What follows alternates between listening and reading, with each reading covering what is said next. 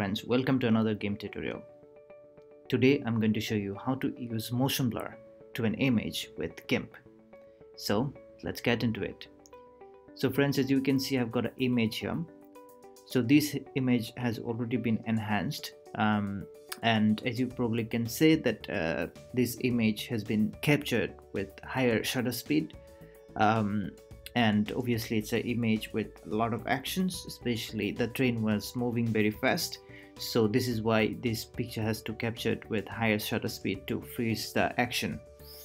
But the action in this picture has been slightly missing because the train was moving very fast. So what about we add some motion blur in this picture? Well, there are several options you have in Gimp to add motion blur to an image. So to do that, the trick is very simple. Go to the filters menu here, and from the blur, and then we have different motion blurs options here, like circular motion blur, linear motion blur, and zoom motion blur. So for this particular image we are going with zoom motion blur, since we don't want to use any layer mask for further editing to get it right. But quickly I'm going to show you how circular motion blur works so that you will have an idea. And if you have any different type of image, you can use the circular motion blur. So when you activate that, you get this dialog box, and here you can position the focus left or right, top and bottom, wherever you want. And then you can increase or decrease the opacity as you like. It might take some time to process.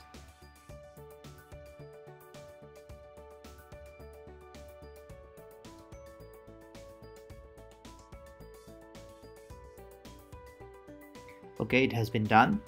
As I've said, circular motion blur is not right for this particular image, so I'm just showing you how to do it.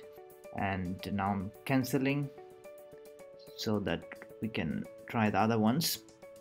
So now I'm going to the filters menu again, blur, and then linear motion blur. Again, I'm just showing you how to do it, but we are mainly using zoom motion blur for this particular image. Okay, so this is linear.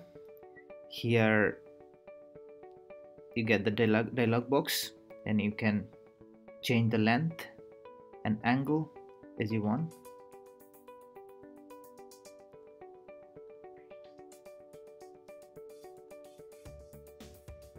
You can change the direction of the blurs. So we actually can use linear motion blur for this image, but in that case we'll have to use layer mask, and we'll have to work further to get everything right and get at least one face on focus, otherwise it's all blur. And there are other options actually you can follow to get things right, but as I've said, to do things easily, we are not going to use two other motion blurs options available in Gimp.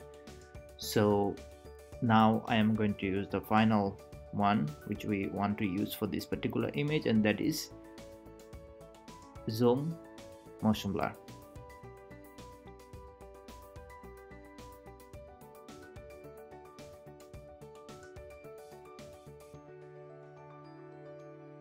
Okay, so now I am going to adjust the position of the focus.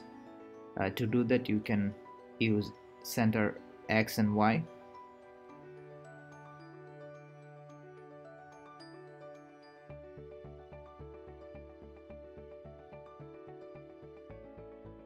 And then of course you can increase or decrease the blurring factor. If you increase it, then it will be even blur, and if you decrease, then it will be less blur. So let's increase slightly.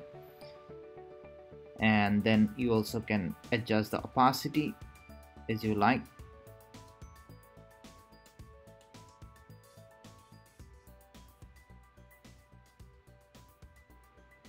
And whenever you are happy, hit OK.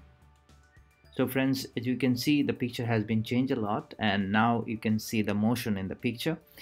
So probably it's not perfect all the way, and one can easily identify the enhancement or editing in this picture. However, it's up to each individual towards how you want to see the picture.